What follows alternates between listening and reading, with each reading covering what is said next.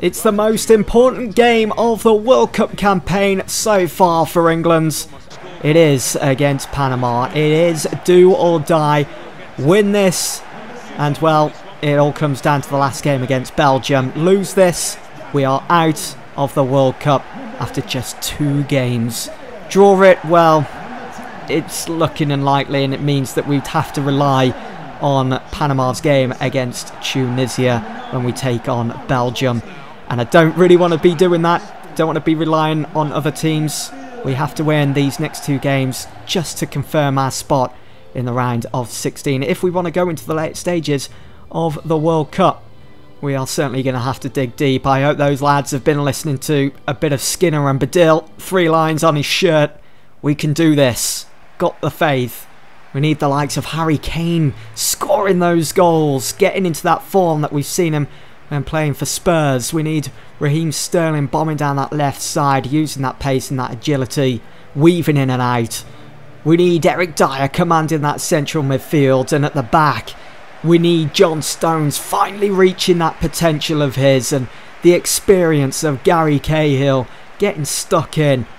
And we need Jack Butland focused as ever. This is one of the biggest games. I can certainly feel it. That's been played on FIFA 18 this year. I mean, Panama certainly haven't got off to the best of starts in the World Cup this year, losing 3-0, conceding 3 goals against Belgium in that first game. Hopefully there'll be a few nerves ahead of this one against us. For England then, you'll notice I have changed the formation to the 4-3-3. It's the same formation that I used in my Manchester United career. It's the formation I kind of know best on FIFA this year, so I'm hoping it's going to work and it's going to pay off for us in this game, this must-win game against Panama. Pinedo starts in goal for Panama. Don't really know of him, to be honest, but if he's conceded 3 goals already, I'm hoping that's going to work in our favour and that Harry Kane is going to bag a goal or 2 in this game. They do have Perez and Torres up top in this 4-4-2. Come on, England. Here is Eric Dyer then. Dele Alli, who's sitting in a much deeper role than he did in the first game against Tunisia in central midfield. And can play there. Here is Rose now. Dyer back out wide to Raheem Sterling. He did really well after coming off the bench to replace Rashford. It's him! Looking for Dele Alli. Getting himself into a really good position there. Here is Eric Dyer now. It's Henderson looking for the run of Kane. It's all just one way at the moment. It's all England. Dyer over the top for Kane. Feeds off Dele Alli. Is in here. Dele Alli. Oh, what a save from Pinedo. Should be 1-0. But it's encouraging stuff from England. Decent effort. It's going to be a corner. Oh no. Torres. Oh, I had to do it. Had to do it. Stone sticks his foot out, concedes the free kick. If I hadn't done that, he would have been one-on-one with Butland. They'd probably be celebrating right about now. And they do have a free kick. It is a dangerous position. It is a goal-scoring position. But how good are their free kick takers? I'm not too sure.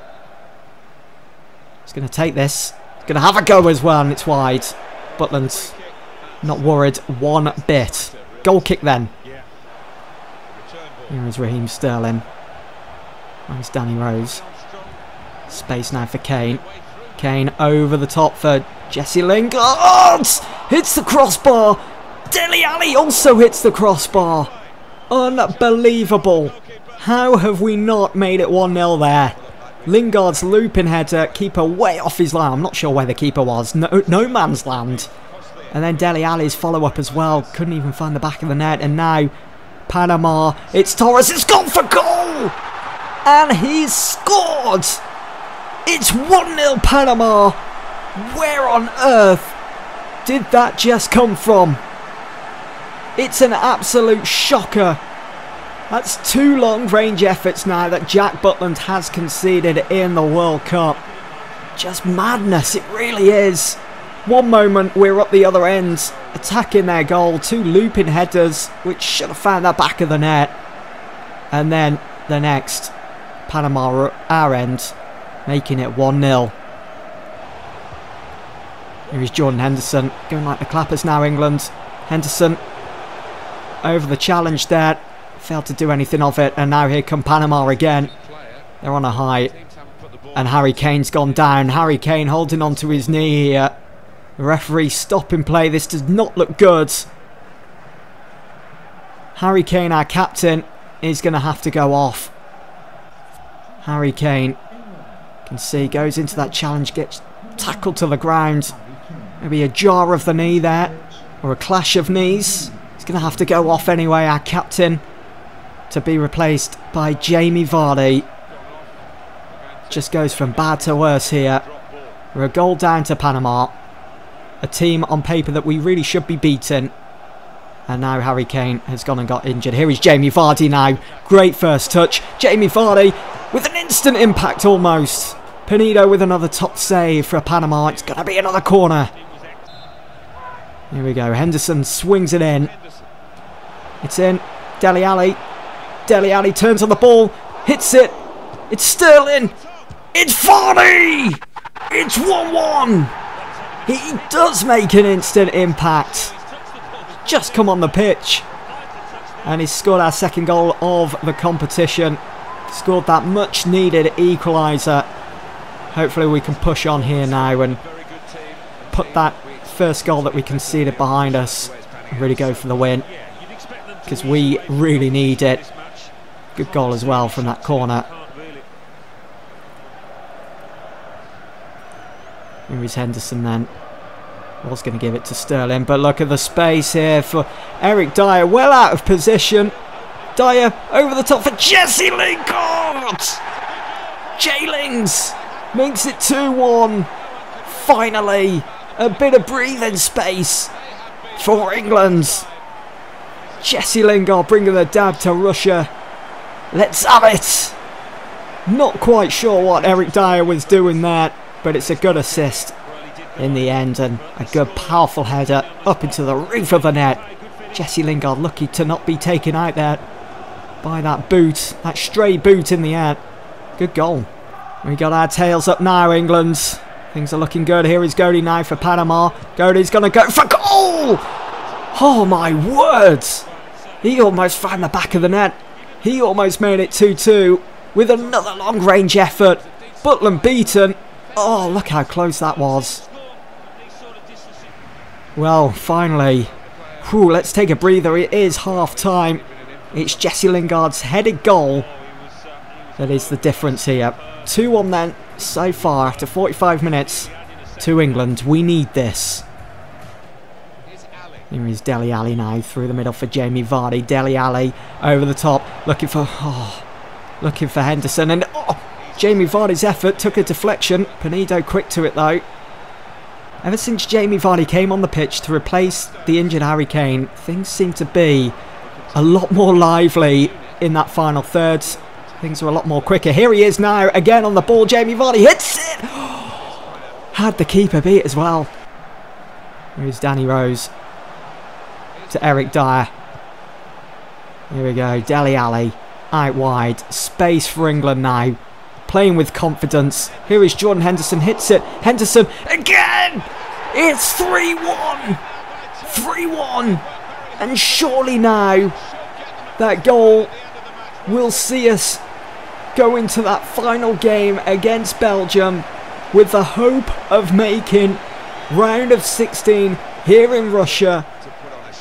Jordan Henderson hit it, took the deflection, fell to his feet again, and he didn't think twice, he just struck it.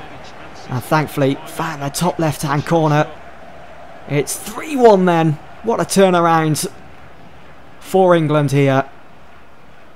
Wow. Oh, off goes Gary Cahill then. It's time to bring on Harry Maguire. I'll start using some of the other players available. Jesse Lingard. Oh, what a ball that is for Jamie Vardy to make it 4. Oh, keeper saves. Pineda has had some decent saves in this game. Godey. Going to watch out for that lethal left foot of his. Gomez. Great play here from Panama. Plenty of room. And it's 3-2. It's 3-2 just like that. He's going to go pick up the ball with just a few minutes remaining of this game. Oh dear God. We need to hold on to this. We need this win. It took a deflection there. I think it Oh, bounced off Danny Rose's chin. 3-2 then. Oh, we've done it. England have done it. They thought it was all over. Not just yet. Not just yet. It's finished 3-2 to England here against Panama. Shame we had to concede that second goal. But Jesse Lingard's headed goal in the just before half time really pushed us on in the second half. It was a much needed win. 3 points then for us. So you can see our group. We do move up to seconds. Good place to be. Some groups have finished then. So Group A sees Uruguay and the host Russia through to round of 16. Egypt just falling a bit flat there with Mo Salah. He will not feature in the late rounds of the World Cup. Group B, it's Portugal and Spain that advance through. Level on points there. In Group C, France and Denmark are through. It's Peru and Australia. Australia with a poor showing in the World Cup this year. In Group D, it's a shocker. Argentina are out of the World Cup. There goes Lionel Messi and his hopes of lifting the World Cup. They lost their last game against Nigeria. They also lost to Croatia, who are looking really good at the moment. Very dominant. Argentina had a good start to the World Cup with that 3-1 win over Iceland, but they just didn't manage to kick on there. As expected, Brazil they lost one game in their group. They are through anyway, and they are joined by Switzerland in the next round, the round of 16. In Group F, Germany are through. 3 wins out of 3. Dominant as expected. I can see them probably going on and winning the World Cup. Mexico are through with them. Our group, well, we've got one more game to play and it's against Belgium, and it is again kind of a must win. A draw might be enough, but again we would have to rely on the game between Tunisia and Panama. We would need Panama to win, or maybe even a draw. We might be able to go through on goal difference. Anyway, join me for the next episode as we take on Belgium.